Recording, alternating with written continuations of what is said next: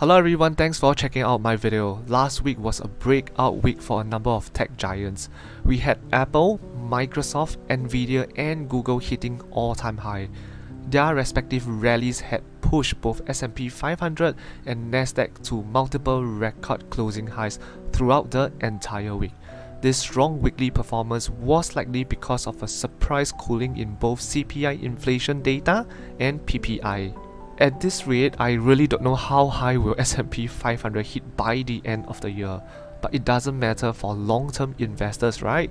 So long as you stay invested, you will definitely play a part in this bull run. The only problem we have right now is, how do we pick up shares when the market just keep going up? Let's discuss it in this video, so do watch on till the end, alright? Okay, let's do a very quick recap of what happened last week. I will summarize the following: CPI inflation, FOMC meeting and powwow speech, Fed's dot plot plan, and producer price index aka PPI. First of all, last Wednesday, much to the satisfaction of Fed Chairman Jerome Powell, CPI came in cooler than expected. April headline CPI inflation increased by 3.3% on annual basis, and this is below the expectation of 3.4%. Additionally, the core CPI inflation gained 3.4% year over year. Again, this is lower than the forecast of 3.5%. More importantly, this is the lowest figure since April 2021.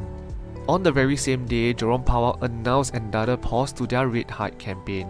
He also highlighted that there has been modest further progress towards the Fed's 2% inflation target.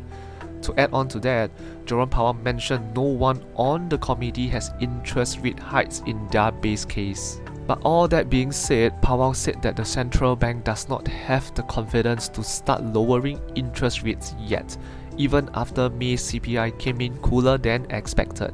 At the same time, Fed's dot plot plan was released. In case you don't know, the Fed's dot plot is a chart that records each Fed official's projection for the central bank's short-term interest rate. This dot plot is updated every 3 months and is meant to provide insight to the Fed's future rate decisions. All in all, the dot plot is a piece of information that the market likes to use to connect some dots. Anyway, based on the latest dot plot, the projected rate cuts has dropped from the initial 3 cuts to just 1 in 2024. But it didn't seem to have bothered the market, as the strength in technology stocks have driven the market higher on Wednesday. Then we had more good news the very next day. On Thursday, core PPI inflation came in at 2.3%, which was below expectation of 2.4%. Not just that, May PPI inflation was unchanged at 2.2%. Again, it was below the estimate of 2.5%. This actually ends the first 3 consecutive monthly increase in PPI inflation since April 2022. This is definitely another welcome sign by the Fed after CPI data. All in all, the hopes for continued cooling of inflation have pushed the S&P 500 and Nasdaq up higher last week, as they gained 1.6% and 3.2% respectively. For the week ahead, it's gonna be a shortened week as the US market will be closed on Wednesday due to a public holiday. It will also be a loud and quiet week as compared to last week, where we had events from Apple, Tesla and the Federal Reserve. Furthermore, earnings season is winding down as well, with most of the retail favorites having reported their earnings already. There will be some economic data such as jobless claims, retail sales and S&P Flash US manufacturing PMI, all of which I don't think are market-moving data. Moving over to the technical analysis portion, let's have a look at the broader market SPY. So in my last video, I shared that if Powell doesn't shock the market and if CPI comes in favorably, we could see SPY heading towards the 161.8 Fibonacci level, where the next meaningful resistance is. And there you have it, SPY hit that level. Not just that, it tried to break above it on 3 trading days but failed to do so, which echoed what I have said about this level being a resistance level. Come this week, it's pretty straightforward. If SPY can break above this level, the next target would be 555. For this bullish confirmation, we need at least 2 green candles with higher than average volume above 544. But if SPY could not get above the 544 resistance level, I think we have a high chance of filling that gap between 537 to 539. The bottom of this gap, in other words 537, is a support level. SPY may bounce off this level and continue its uptrend. Again, if it doesn't, then it will open the door to more downside, and we are talking about 531. But honestly, I wouldn't be too excited even if we reach this 531 level. It's only when SPY starts falling into this mini consolidation zone of 524 to 531, then I will look at picking up some shares.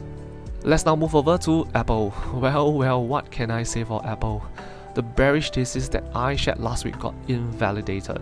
Both the triple top and head and shoulder patterns were invalidated when Apple break above 199 with that solid huge green candle and with massive volume. This is the reason why in my technical analysis I always paint two pictures, both bullish and bearish. We should never be too fixated about a particular outcome because time and time again, the market can prove us wrong. Anyway, in my bullish thesis, I shared that there is only one level to watch for the upside, and that's 199. If Apple breaks above that level and creates a new all-time high, sellers would usually dry up, and the stock price will continue to rise for a while, which it did. Apple went as high as 220 after it broke above 199 and was up close to 8% last week.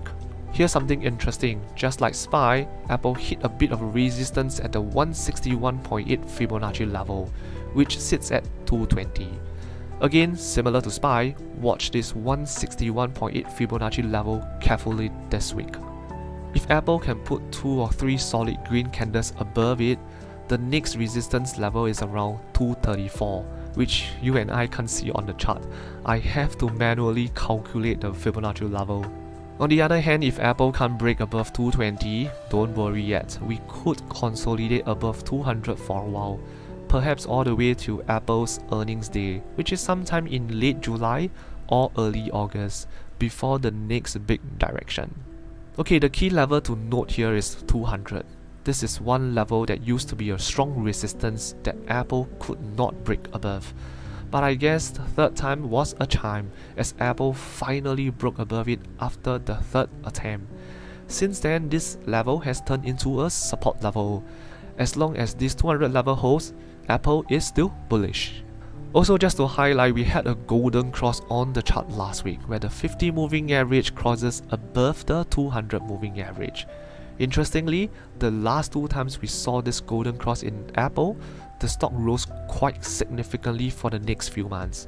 Okay, I'm not saying this is guaranteed, but just sharing what I see on the chart with you guys. Anyway, in terms of the bearish thesis, if Apple falls below 200, then we can say that the bullish momentum has paused. That's when I think there is a chance for Apple to grind towards sub 190s. So yep, in short, watch this level 200. Let's now hop over to Tesla's chart. As mentioned in my last 2 videos, a huge movement can be expected with the Bollinger Band squeezing. Well, we did have sort of a big movement with Tesla rising 6.8% in just 2 days and went as high as 191. It also went out and above the upper Bollinger Band. To add on, if you were to look at the lowest point of last week, which was 167, and the highest point at 191, the difference is a whopping 14%. But of course, I know nobody can catch the absolute bottom and top so accurately. That said, if someone had able to ride at least the 6.8% pop via call options, I think he or she would have gotten some nice profits. Anyway, honestly, this huge movement isn't what many, or at least not what I had anticipated, because after the 2 days pump, Tesla fell back down on Friday by declining 2.4%. Interestingly, the MACD just had a bullish cross, but be very wary as it could be a fake cross. So for this week, I would say watch this MACD closely and watch if Tesla can break out of this tight range of 168 to around 185. To be really frank, I'm not too convinced that this is the end of the huge movement, but I could be wrong, and Tesla could continue to just consolidate within this tight range all the way till its earnings day, which is estimated to be around mid-July. But let's say last Friday was just a move to cool off the overbought indicators and to bring Tesla back into the Bollinger Band, and if MACD continues to cross up this week, then I think we still have a chance to head towards 200. So other than the consolidation range that I mentioned earlier, I will be watching this blue dotted downtrend line too. For Tesla to be bullish, it needs to go above this line decisively, with at least 2 to 3 green candles and solid volume. In terms of the downside, watch the 50 moving average, as it is quite a strong support level. It's currently sitting at around 172 and it has been holding up pretty well. If this level gets breached, I think it will open the floodgate towards the 61.8 Fibonacci level at around 161. All in all, I am thinking Tesla's shareholder meeting took place only late last week and the market only had 1 to 2 days to react, so the reaction and after effect could continue into this week. Let's see what happens from here. By the way, give me 30 seconds. If you have found my content useful, do consider supporting the channel through any of the following options. You can buy me a coffee, a YouTube super thanks, or just simply tap on the like and subscribe buttons, or maybe share my videos with your friends. Any form of support will be greatly appreciated. Moving over to Google's chart, Google hit all-time high last week. That's obviously bullish, but somehow it's still following my technical analysis of moving within this green dotted uptrend channel. In fact, it got rejected at the top end of the channel. But some potential good news for the bulls. Despite the rejection, last Friday's candle was pretty solid with a bullish engulfing candle. And looking at the MACD, it is about to have a bullish cross.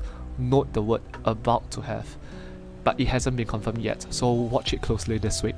Well, if the MACD crosses up this week, then we have a chance to test the all-time high again, which means Google could create another record high. On the other hand, if MACD didn't manage to cross up, watch for 173 as the first decent Fibonacci support level. Google has been trading above this level since mid-May, with a slight drop to the second Fibonacci level at around 169. In short, Google is on a nice uptrend, and therefore every single Fibonacci level that you see on the screen is a potential bounce area. In terms of the bearish thesis, I will only say that the trend has turned bearish if the 50% Fibonacci level breaks, which is 165, because at 165, it also means Google has fallen out of the uptrend channel. Below 165, please be mentally prepared for Google to hit 162 at the very least. It may even head towards the gap area between 156 to 162. Let's now check out Meta's chart. Meta is also moving in a pretty predictable trend or range. As shared in my previous video, the moment Meta broke above the mini consolidation zone and the resistance level of 483, we could see Meta grinding towards at least the 500 level. I also mentioned that further bullish momentum will see Meta hitting the top end of the second consolidation area at around 512, and Meta did exactly that. If you have managed to ride the upside from 483 to 512, good job to you. Alright, for this week, if we want to see a new all-time high in Meta, watch this key level 513. I repeat, 513. I realized Meta had attempted to break above this level a few times previously, including last week, but failed to do so. And coincidentally, the only time it went above this 513 with a solid green candle, Meta hit a new all-time high. In short, above 513 gives us a decent chance of grinding towards the record high of 531, but the price action may not happen within this 1 week. Okay, on the other hand, if Meta couldn't break above 513, don't worry, it may just chop around this consolidation area between 482 and 513. But this also means there is some chance for Meta to hit below 500 again. Okay, personally, I think the moment we have a few red candles below 500, The gap between 478 to 483 will act as a magnet to pull Meta down. Again, it may not materialize this week, so do continue to follow my channel and videos for weekly updates. Alright, let's have a look at Microsoft. Finally, Microsoft had a breakout movement. I have been talking about this very predictable range of 390 to 430 for the longest time, and finally Microsoft has broke out of this range. Let me show you something interesting. Ever since Microsoft embarked on this uptrend from January 2023, I noticed one trend. Basically, as you can see from the chart, Microsoft tends to consolidate for a while and then have a huge run up. So is now another huge run up by Microsoft? Possible, but not guaranteed. We can't predict how high Microsoft can go, but what I notice is, so long as we stay above the previous consolidation area, Microsoft tends to build another base or another consolidation area. This means that if Microsoft can stay above 430, we could see another base being built. As building a base takes time, I think it will take another 2 weeks for us to see if this is indeed the case. If it is, I may consider picking up some shares. I mean, that was what I did. I picked up some Microsoft shares when it was consolidating between 390 and 430, and those shares are sitting on some nice profits right now. Okay, on the other hand, if Microsoft falls below 430, then we can say welcome back to the previous consolidation zone. Below 430, it means 421 will be the next target. And it wouldn't surprise me if it continues to fall towards 408, where the critical 61.8 Fibonacci level is. But honestly, I think the odds of Microsoft hitting this 408 level this 2 weeks is pretty low, as we have little catalyst, barring any black swan events of course. But well, never say never. If it happens, I will definitely be happy, because I may consider snapping up some shares again. Moving over to the options trading segment, quite a lot to update this week. Okay, the first trade to update is this covered call on Bank of America with a strike price of $38, expired last Friday, 14 June. The contract was first sold on 19 April and was supposed to expire on 31st May. But because I wanted to get the free dividends from the company, so I decided to roll the contract before it hit the expiration date. By doing so, my expiration date was changed from 31st May to last Friday, 14 June. For your information, the ex-dividend date was 7 June, which means I needed to have those shares in my brokerage account on that day in order to get the dividends. Well, since I had the shares with me on 7 June, and therefore I will get the dividends from the company. Not a lot, it's just $24 for 100 shares. Anyway, on the expiration date 14 June, Bank of America closed above my strike price of $38. As a result, the 100 shares will get caught away. In other words, this coming Monday, 100 shares of Bank of America will disappear from my brokerage account, and I will receive $3,800. In case you are not aware, these shares were assigned to me some time ago at $38 per share. Therefore, I am okay to allow them to get caught away at the same price. To summarize, I received a total premium of $85 for this particular trade, and if I were to add the dividends of about $17 after deducting the withholding tax, the net profit is around $100. And don't forget, I have sold a few covered calls against these shares before they got caught away. Therefore, the profit is definitely more than $100. Anyway, with the shares getting caught away, I have completed the full options wheel strategy. Don't know what's that? Do consider checking out my video link at the top. It's a strategy that allows you to make some side income. Alright, the next trade to update is this covered call on Tesla that was sold last Wednesday, 12 June. This is a trade that didn't go according to my initial plan, and I thought it's a good learning experience to share with viewers. So last Wednesday, Tesla popped ahead of their shareholder meeting, which was scheduled for 13 June. And I wanted to do a quick scalp or day trade through covered call. What I did was that I sold a covered call with a strike price of $200 expiring 26 July. The premium received was $525.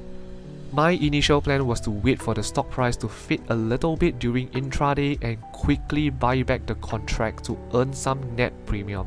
However, Tesla was showing decent strength throughout the entire day, and I couldn't exit my trade.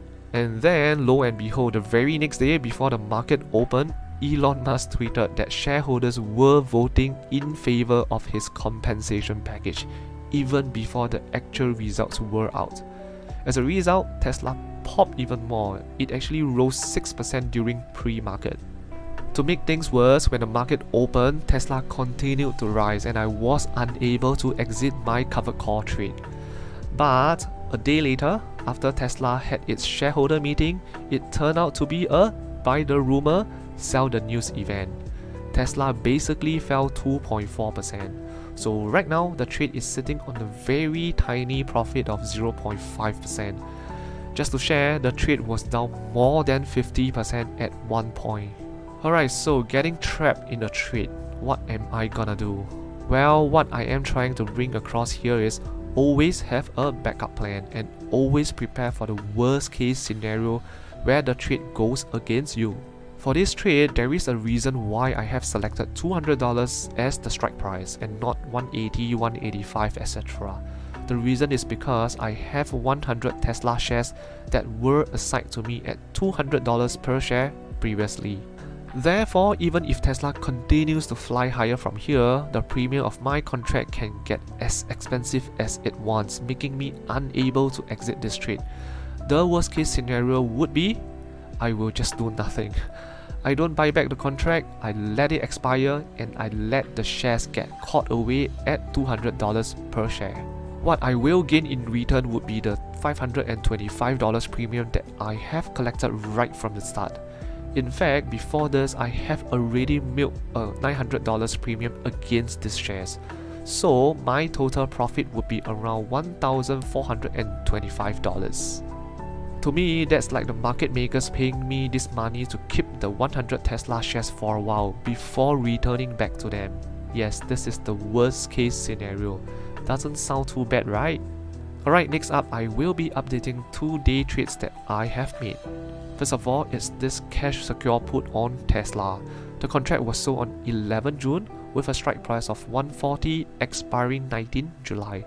The premium that I received was 245. The plan for this trade was to buy back the contract during the day to earn some net premium.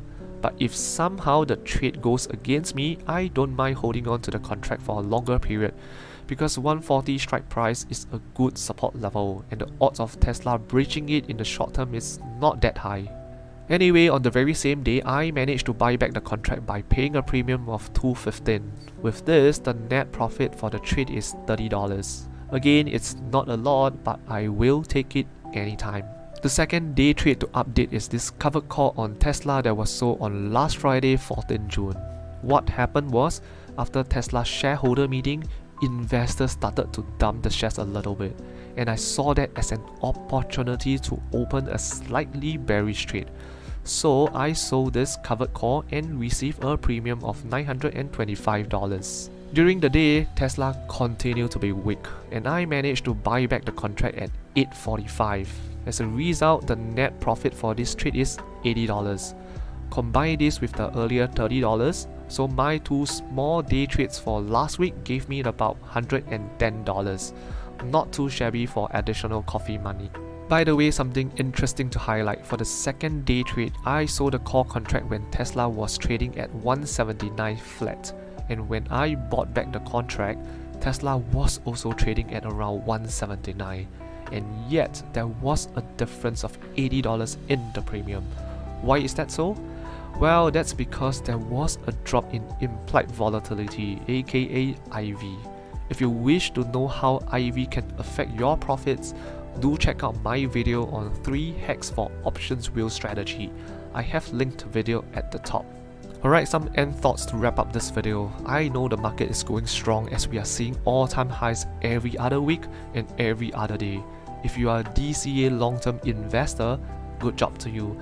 You'll probably have lots of skin in this bull run. But for long-term investors like me who like to enter or snap up shares when there are pullbacks, it could be very challenging to buy anything right now.